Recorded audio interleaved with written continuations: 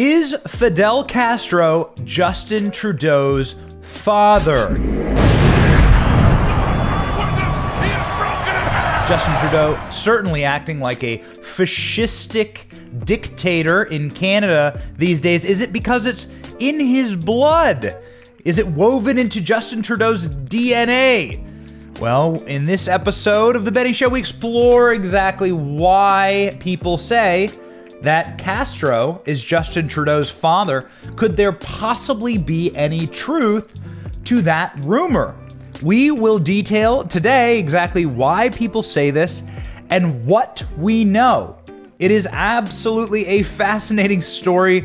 Hold on to your poutine and Cuban cigars. Here we go.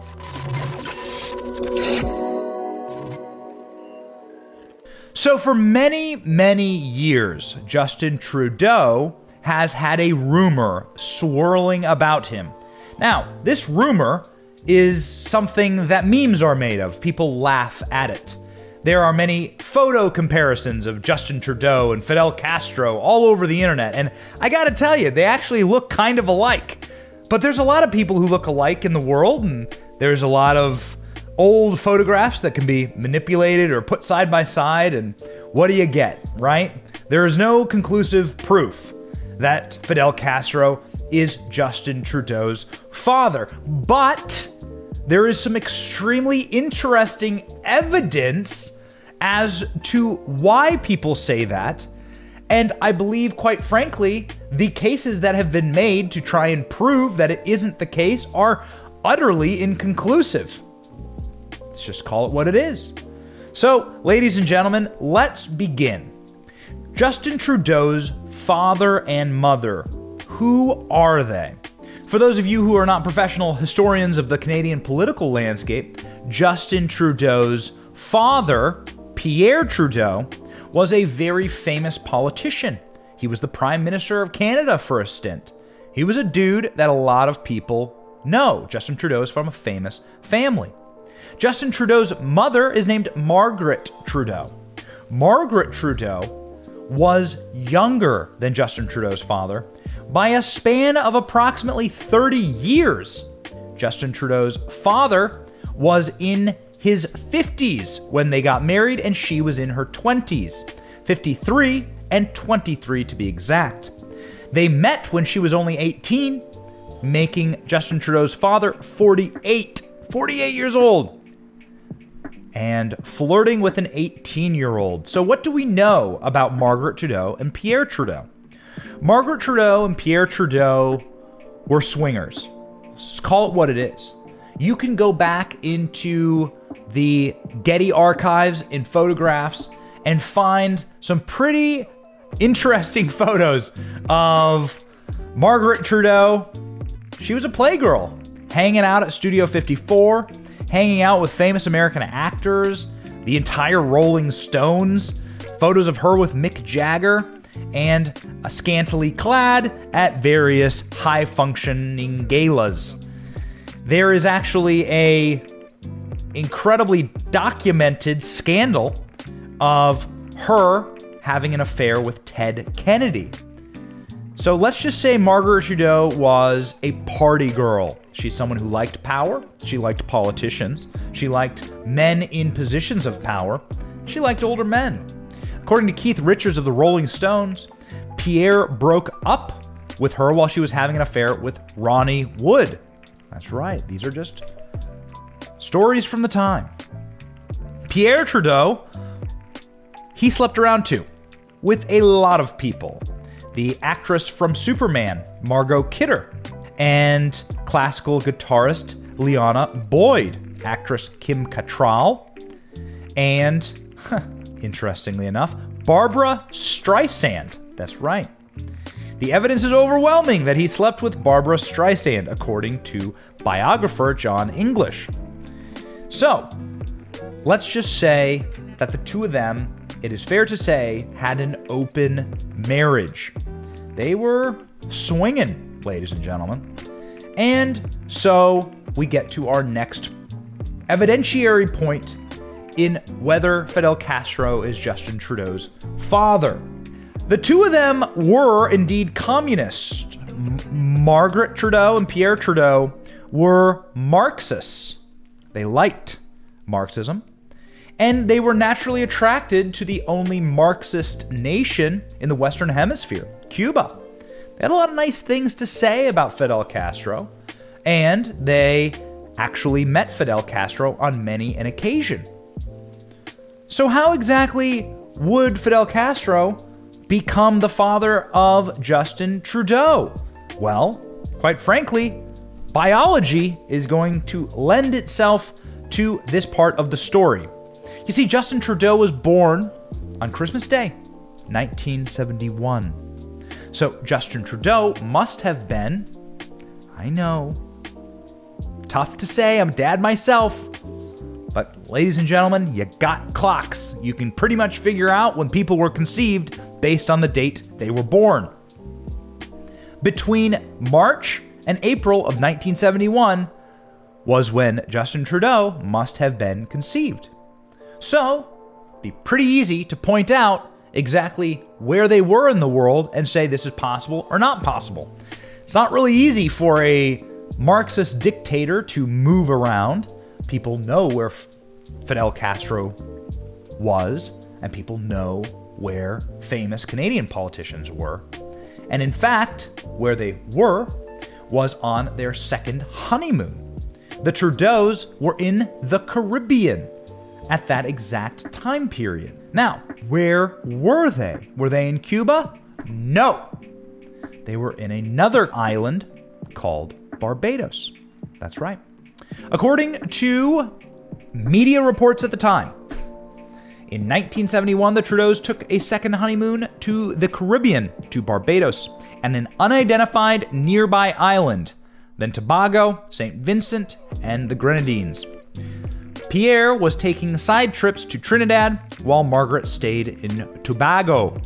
Okay, so case closed, right? Not according to an interesting article here on Medium by Karen Leibowitz. Karen Leibowitz. Don't know much about her. She says she has a PhD, and she's written an article that says, of course Fidel Castro is Justin Trudeau's dad. Nobody has debunked anything.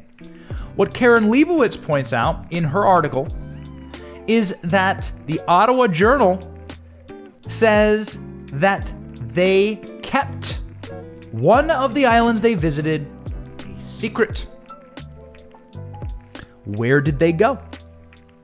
Where did the Trudeaus go? We don't know. It could have been a honeymoon hammock in St. Bart's. But that's a little strange. Why would they stop the media from following them to one island? Who knows? I don't. But I certainly do know politics. It's what I've done for my entire career. And I do know the atmosphere at the time in 1971 was that if you were in charge of a westernized, civilized nation that was not inside the influence of the Soviet Union, as Cuba was, and if you had just gone through the Cuban Missile Crisis, which happened in the mid-60s, where the Soviets put nuclear-tipped missiles inside of Cuba, you probably wouldn't want to tell people you were going to Cuba. In fact, if you were going to Cuba, you would want to make sure people didn't know, and that people respected your privacy. It wouldn't be a good look for somebody in Pierre Trudeau's position to go to Cuba, period.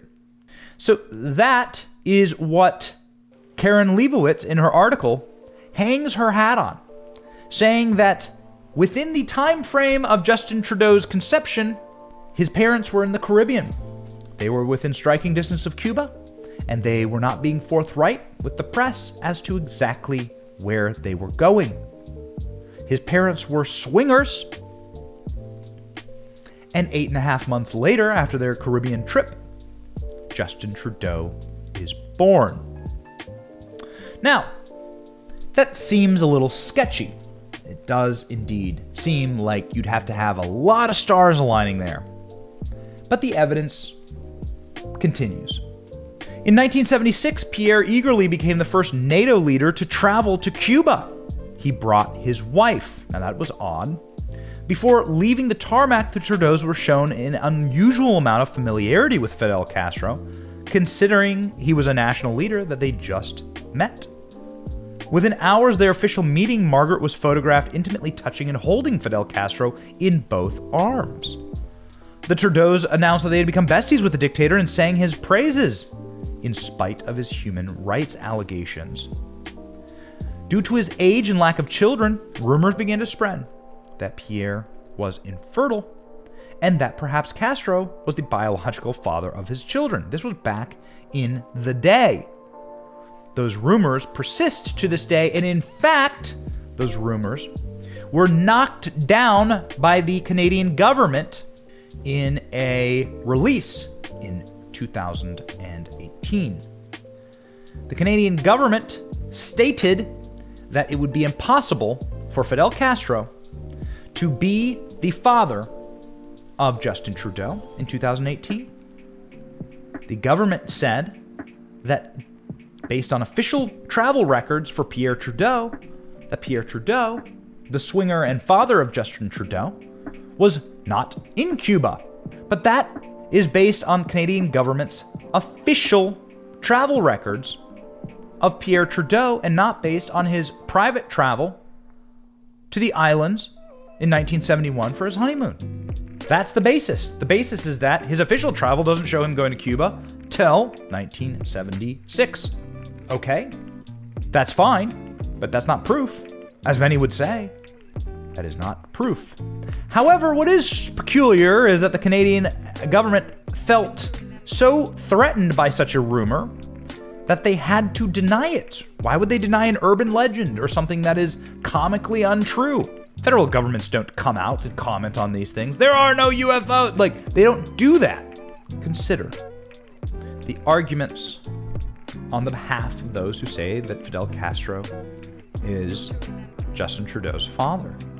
You just have to debunk them. There are tons of fact checks out there saying this isn't true. The AP has one. Snopes has one.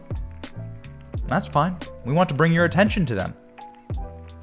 The issue with these fact checks is that they all rely on the Canadian government's statement. All the debunkers say that the federal government of Canada says that the Trudeaus didn't officially travel to Cuba until 1976. They never talk about that honeymoon trip to the Caribbean. They never discuss it at all. They don't even look into it. They just close the book and move along. Well, that doesn't seem right. You can find the old news articles from the time. I'm looking at the Ottawa Journal right now, April 13th of 1971. Bridgetown, Barbados, it says, Prime Minister Trudeau and his wife left here Monday by chartered plane on a quick side trip to an unidentified nearby island.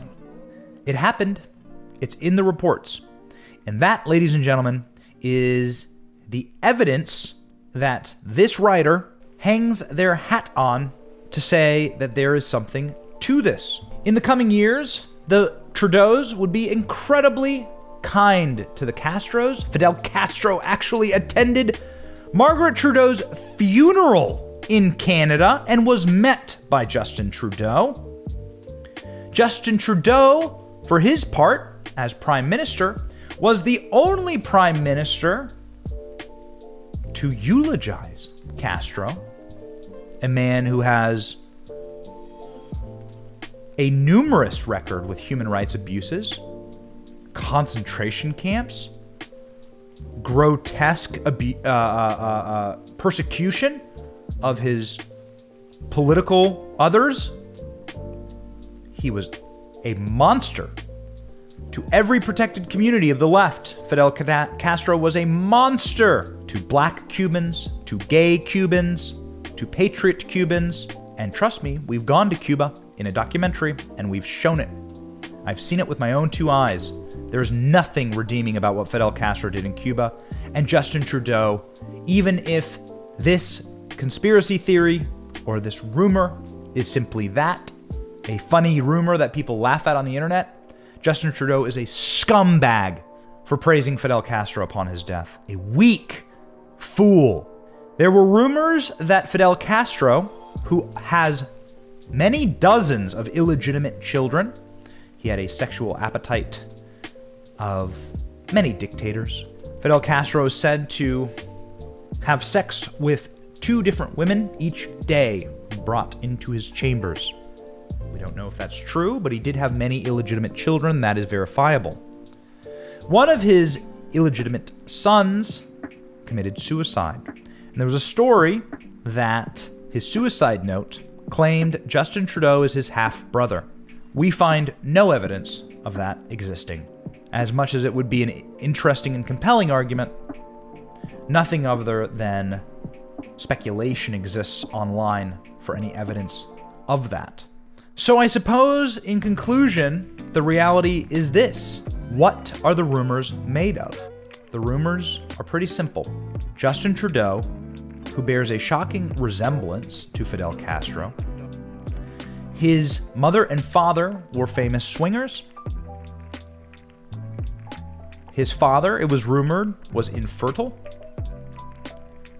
They were huge fans of the Marxist Fidel Castro. They went to the Caribbean for their honeymoon, and they went to undisclosed locations. Is there something to that? What is the most compelling evidence of their relationship? Is it genetic? I have no idea. However, in practice, I must say, watching Canada descend into a fascistic third world tyranny tin pot state with the trucker convoy and with Trudeau ruling like a dictator, at the very least, Justin Trudeau has modeled himself after Fidel Castro. Is it genetic? You decide. But is it the spirit of Castro living on in Justin Trudeau? Ladies and gentlemen, we say conclusively, fact check, true.